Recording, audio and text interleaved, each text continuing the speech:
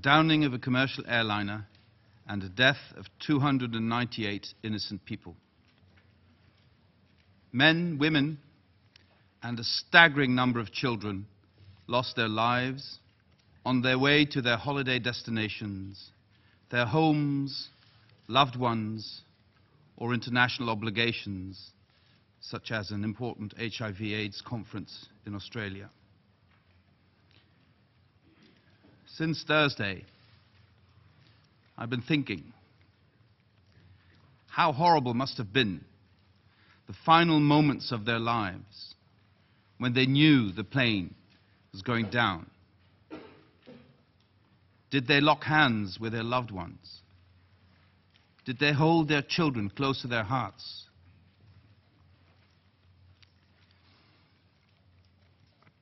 Did they look each other in the eyes one final time in a wordless goodbye? We will never know. The demise of almost 200 of my compatriots has left a hole in the heart of the Dutch nation, has caused grief, anger, and despair. Grief for the loss of the loved ones, anger for the outrage of the downing of a civilian airplane, and despair after witnessing the excruciatingly slow process of securing the crash site and recovering the remains of the victims. It is fitting that this august council should take position on this matter, and I welcome the adoption of today's resolution of the United Nations Security Council, which was tabled by Australia and which the Netherlands co-sponsored. I thank the countries which expressed support for it. And I particularly want to thank Julie Bishop personally. Julie, we are in this together. Mr. President, for the Netherlands, one priority clearly stands out above all others. Bring the victims' remains home. It is a matter of human decency that remains should be treated with respect, and that recovering victims' remains should be done without any delay. The last couple of days, we've received very disturbing reports of bodies being moved about and looted for their possessions. Just for 1 minute, I'm not addressing you as representatives of your countries, but as husbands and wives, fathers and mothers, just imagine that you first get the news that your husband was killed, and then within 2 or 3 days, you see images of some thug removing a wedding band from their hands. Just imagine that this could be your spouse. To my dying day, I will not understand that it took so much time for the rescue workers to be allowed to do their difficult jobs, and that human remains should be used in a political game. If somebody here around the table talks about a political game, this is the political game that has been played with human remains, and it is despicable.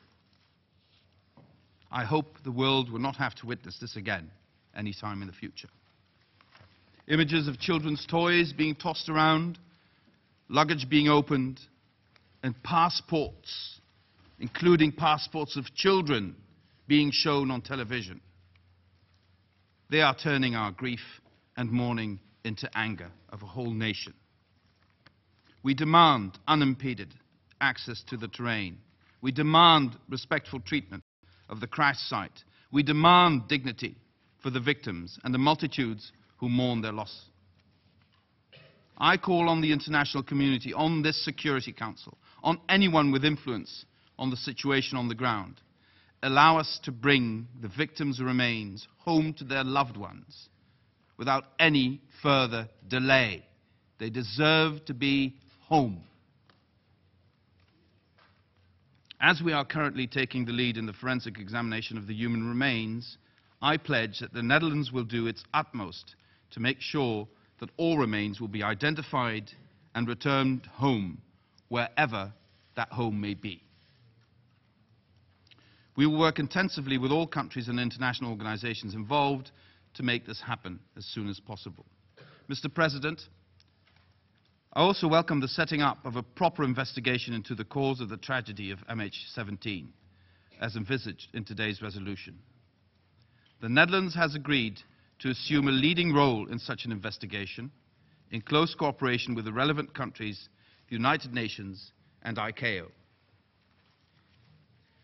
I am fully aware of the great responsibility we now take upon ourselves, and I give you my personal commitment that we will discharge this responsibility to the best of our abilities. As far as the safety and security of the site and the international investigators is concerned, I underline the responsibility the Security Council took upon itself with today's resolution to take additional measures if circumstances so require. Once the investigation ascertains who was responsible for the downing of the flight MH17, accountability and justice must be pursued and delivered. We owe it to the victims. We owe it to justice. We owe it to humanity. Please, provide full cooperation so that justice can be served. We will not rest until all facts are known and justice is served. I thank you, Mr. President. I thank His Excellency Minister Timmermans for his statement. I now give the floor to the representative of Malaysia. You have the floor, sir.